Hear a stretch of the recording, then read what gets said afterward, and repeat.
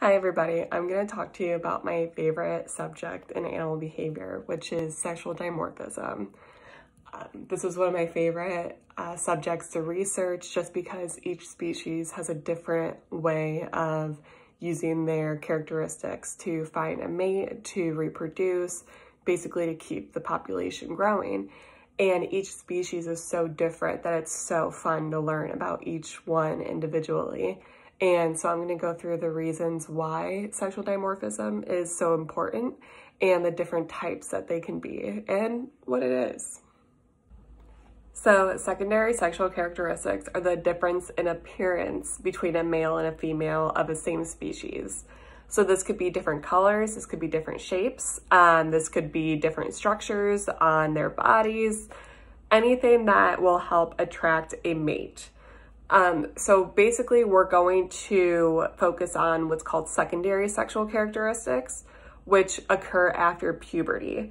The ones that are before puberty are the genitals. So those are something that you are born with and something that helps for the act of sexual reproduction rather than just attracting a mate.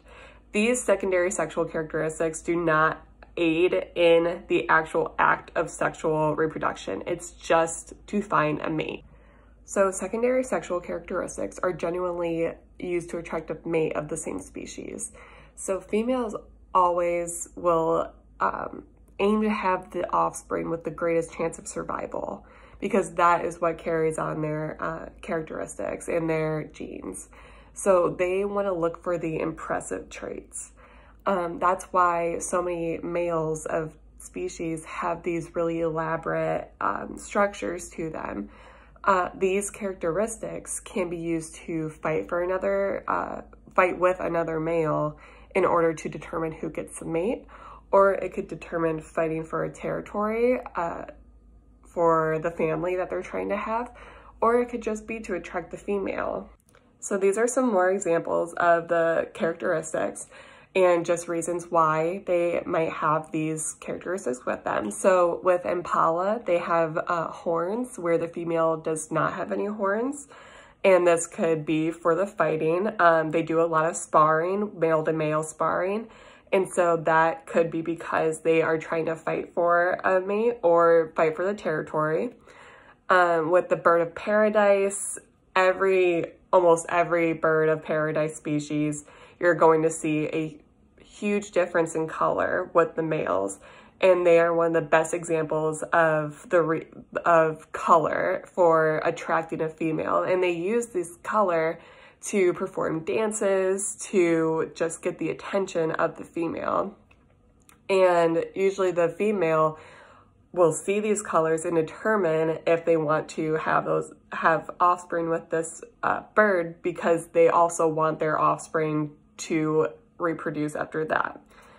So then with the narwhal, the males have these very long tusks, and the female typically will never grow a tusk. And so there are different reasons why they think that narwhals have tusks, and that could be because it could break ice, it could harm enemies, but scientists mostly think that these tusks are basically just secondary sexual characteristic traits, that the longer the tusk is or the stronger the tusk looks, that the more they have, the higher percentage that they have to reproduce. And so that's just one of the things that, even though they can't really figure out exactly why a female is attracted to that, they do know that that is a secondary sexual characteristic, so that the female does want to reproduce with the narwhals that have those tusks. And the final one that I have is a mandrill. So the mandrill the male has a very brightly colored face and butt.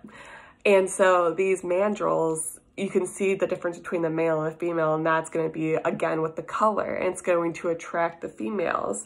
And when you're dealing with color, even though it's not something that could hurt another male or protect a family or anything like that, it's still very important because the female sees this as a way to pass those colorful genes down to their offspring. And like I said, they want their offspring to then reproduce. So they see this and think in the future that, well, my offspring will have this trait, and then that will allow them to reproduce in the future. So when you're thinking about secondary sexual characteristic traits, they're definitely more prominent in males rather than females and more common. And there's a good reason behind this. If you think about the animal kingdom and the way that they reproduce, their goal is to have offspring that survive. That is their goal. And so if you think about a female, she's going to go for quality rather than quantity, where a male is able to go for quantity. So when you think about, for example, you think about an elephant who is pregnant for 22 months before giving birth. So during that 22 months, a male is able to go out and reproduce with other females. And the more offspring that that male has, the greater chance that he has many that survive. Whereas a female basically needs to pick the right male in order to have offspring that will survive, because there's only so much time that she has in order to reproduce. Females can only reproduce a certain amount of time in their lifetime. So they want that quality offspring that will then continue down the line and pass on their genetics. So males really want to use those traits to attract the most females to them.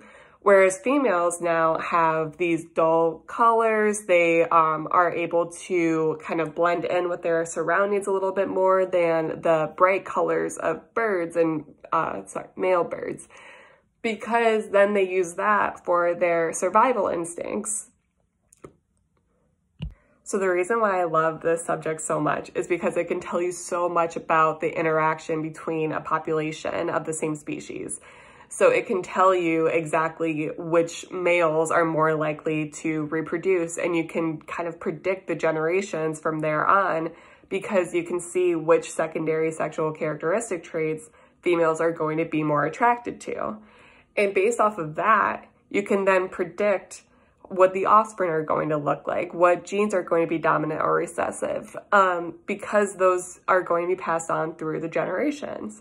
So not only are the mating dances of birds of paradise hysterical to watch, and it's not only, you know, seeing the different colors of baboon butts, and so you try to figure out why that is. So it's not just the funny characteristics that make this subject enjoyable.